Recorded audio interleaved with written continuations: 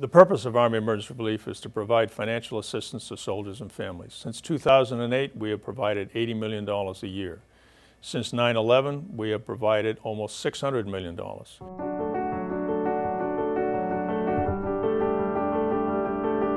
In 2016, I ask that you consider giving back to the only Army charity that helps soldiers and helps units take care of their own. Please give to Army Emergency Relief.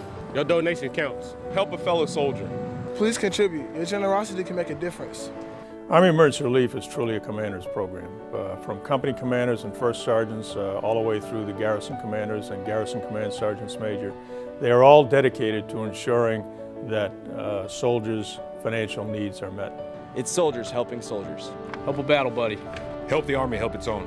We look forward to your contributions to support our soldiers and their families in a time of need, especially as we're stationed overseas here in Korea. Contribute!